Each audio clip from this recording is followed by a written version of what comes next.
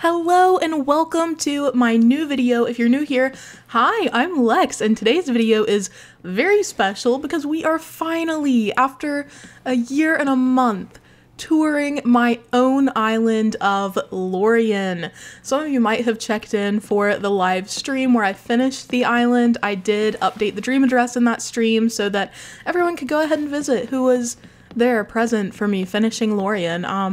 I made this flag myself, by the way, little known fun fact. I'm an artist, just kidding, but I did make it. Let's look at this map here with Raymond. I am actually visiting the dream address, so I'm visiting from Lotus Reef, so we might run into myself on the island, but it is, I promise it's my island. There's the dream address if you want to tag along, and I don't think that my villagers have changed that much from the last iteration, but just in case, we have Raymond, Kiki, Deirdre, Rudy, Lolly, Patty, who is new, Portia, Ione, Sasha, and Bob. I am obsessed with these villagers. These are like my favorite villagers in the game pretty much. The last few kind of change here and, you know, just as time goes on, but definitely these first few are my favorite villagers. I adore them. So this is like my passion project island. It's pretty intense terraforming. It took a long time to complete this island. I started it when the 2.0 update came out, and here we are finally with it complete. I believe this was actually my first build here, the entrance. I just wanted to be dramatic with the gazebos was the only goal here, and I did leave 2 gifts out for dream visitors. I also do have this little custom design thingy up now because I made fairies that you can customize the little pop-up table display with to make it look like they're little fairies in your garden. Anyway, the presents I left are a folding fan and an ocarina, however you say that, just for funsies, you know. Nothing useful for the dream, but very cute. I think I want to start by going right from the island entrance. So like I said, this was my first build, and it includes this little shrine area that I made. Again, this was inspired just by the new items. I wanted to use some of these new items, including the pine trees, these little statues, the this Azumaya gazebo. I was just super excited to get to use those, but I really like how it turned out. It's like a very frivolous part of my island, doesn't really contribute to island life, but it's super cute. Before you go, I just want to confirm that the beaches are not decorated. I've got this little boat here, that's pretty much it. That's like the extent of beach decor that you're gonna get here on Lorien. We've got very premium beach access here. This is my proudest build I think I've ever done. This is my layered farm. I made like a little farmer's market little area. Like you can go in the farm, pick your own vegetables, and then go and buy them right there. There's me. I don't even remember what I say. Welcome, darling. Thank you, other me. But yeah, this farm is definitely one of my favorite builds that I've ever done because of this. This is why I call it layered. You can go down and there's another little sunken area with a creek here. I just think it's so cute. I love this farm area, and it did get quite a lot of attention here on YouTube when I posted the speed build, and I was just really proud. Like, everyone seemed to like it. I was like, wow, look at us all getting along right now. I've got a lot of areas like this that are just filler areas, little decor areas, and then we cross over here into the cat neighborhood. You can kind of see it from the farm area. I was really proud of this too. I did decorate every single villager house on the island, so you can go and check those out if you'd like to. I did forget to fix Lolly's house. Let me see which house is hers. We'll go in Lolly's house if she is home, just so I can show you how I messed up. But, oh, before we go any further, look at this map. This is a map I commissioned from AJ, a fellow YouTuber here on, well, YouTube. This is so adorable. I love the way this map turned out. It will be on my Instagram, which is LexPlay with 3 Ys, if any of you want to go and, you know, save it, check it out. Okay, Lolly is not home, but anyway, I forgot to turn around one of her shelves in her house, so it's like facing the wall. That's my bad. That's my bad. She'll forgive me, I'm sure. But my goal with this neighborhood was to use, again, I was obsessed with trying to use some of the new items, so a lot of new items here, and I wanted this to have a very city feeling, like an elegant city, because I can't, like, commit to doing a full elegant city. But I thought this little area was cute. And I've actually connected it to another neighborhood. So here we have this land bridge that I am super proud of.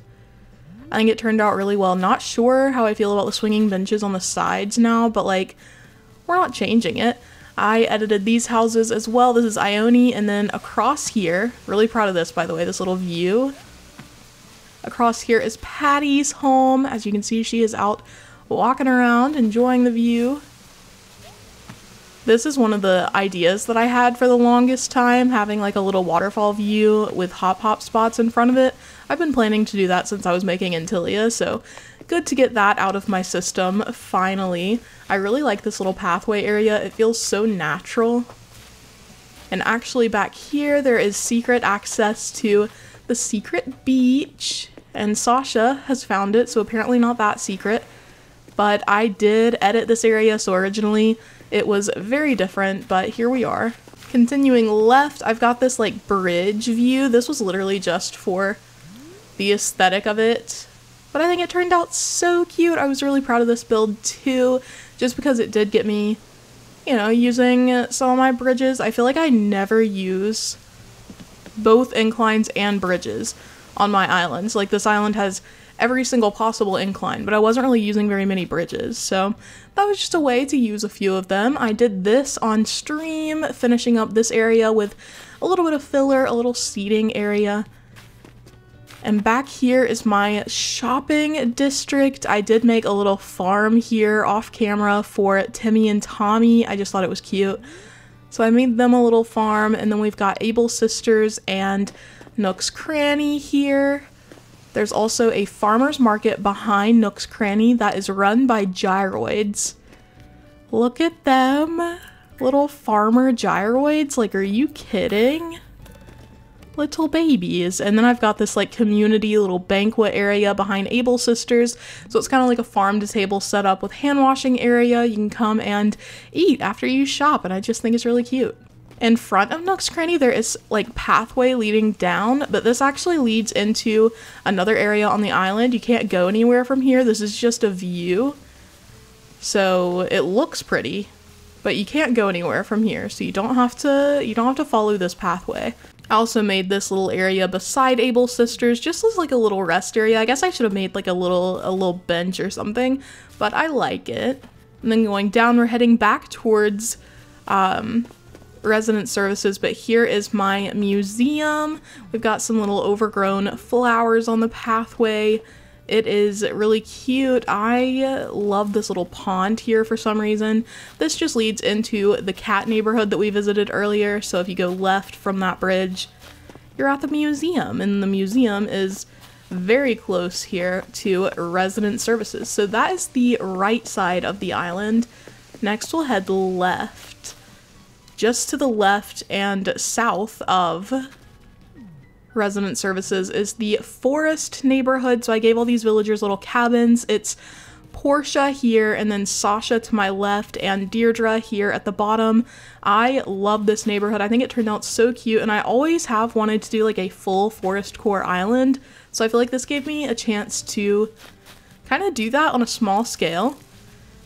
I also love this little entrance to the beach. It's so dramatic. But again, we're not decorated. Once upon a time, Lorien's beaches were decorated, so I should have just left them up. I'm obsessed with this view here as you're walking, the way it looks like the waterfalls are moving in the background. Love that. Very many trees and things here. I did finally remember to put someone in the campsite for the dream address. Also, there's the fairy I was talking about. The little fairy, that's one of my custom designs that you can get, so it just looks like she's on the flower. I don't know why I decided to make that, but it's my only custom design that I've ever made aside from my flag. And I made so much access to the beach because I had plans to decorate the beach, but now you can't, there's nothing on the beach, so that's my bad. This is the little campsite area with a bus stop though. I know it doesn't make sense logically, like no bus could get through these trees, but it's a magic bus, you know? It doesn't have to be perfect. In order to see the rest of this side of the island, I think the easiest way is just to go up the incline by my house. You can walk along the beach, but you can't really see anything over there. So after the campsite, I'll come up here and boom, here is my house. It has not been edited from previous versions of Lorien, so if you've seen my house before, you know what it looks like. I did take the liberty of getting rid of all the cockroaches that were in there from all of my compulsive time traveling, so it is clean. It is a clean place to be.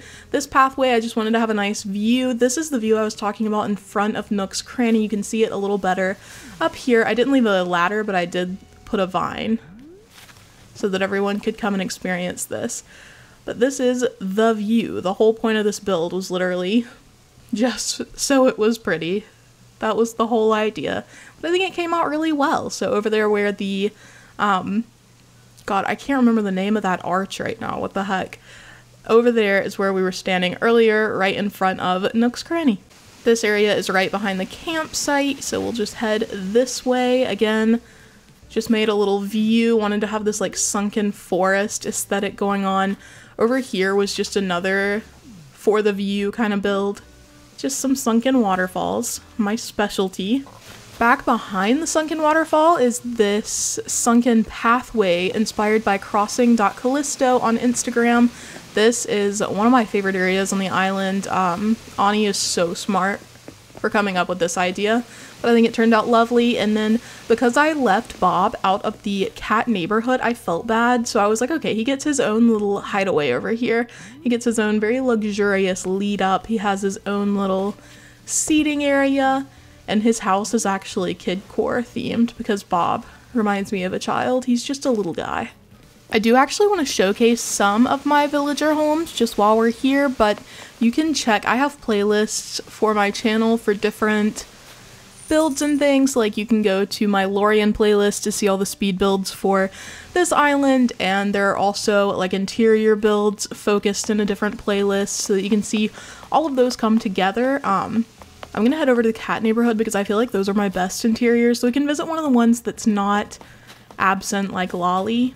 So this is Rudy's house. I really like how the back wall came out, especially. He's got a little view onto some fields, and I feel like it's not that far off from the aesthetic on Lorien, so it felt very appropriate. Even though he's a jock, I kind of made him a little bit of a mess, but I think it's cute. Like, he's so busy working out, going to the gym all the time. He doesn't have time to maybe clean up as much as he'd like, but overall, it's a very cute home. And of course, I gave him a little cat bed because he's a little cat. I've already forgotten whose house this is, but we'll check it too. Oh my gosh, this is Kiki's house. I tried to put a lot of red and like orange vibes in here because her original house has a very like reddish orangey vibe going on, so I assumed that that was one of her favorite colors, and I think it just turned out really cute. It's a very calm place, a very cozy little like cottage vibe almost, because I just feel like Kiki would have a very chill and relaxing home. I don't think it'd be very intense. I think it'd be very soft and calming, relaxing for her. Kiki is my favorite villager. For those of you who didn't know, she is a queen. I adore her. We'll talk to her. I just love having company. It's a nice way to mix things up every once in a while, my guy. Look how cute she is. I wish she was wearing her crown. I gave her a crown so that she could walk around and be the queen that she is. These two cat villagers are not home right now, Raymond and Lolly, but I love their little area. I think this like newspaper stack is so cute. I guess it's a book stack. Very adorable. All of that said, if you're interested in the custom designs that I used on this island, they are at the tap link website in my description. You can go and check it out. I think it's a tab that says codes that I use, and then the codes for this island will be under Lorien 2.0. I hope you love this island as much as I do. I put literally hundreds of hours of work into this, and I think it was worth it. In the end, I'm just so relieved that it's complete and you can finally visit. So remember to check that out. Thank you to AJ for making the map, and thank you to all of the custom design creators who contributed to this island, unknowingly or not. This was day 18 of Crossmas, and I will see you all tomorrow for day 19. Bye!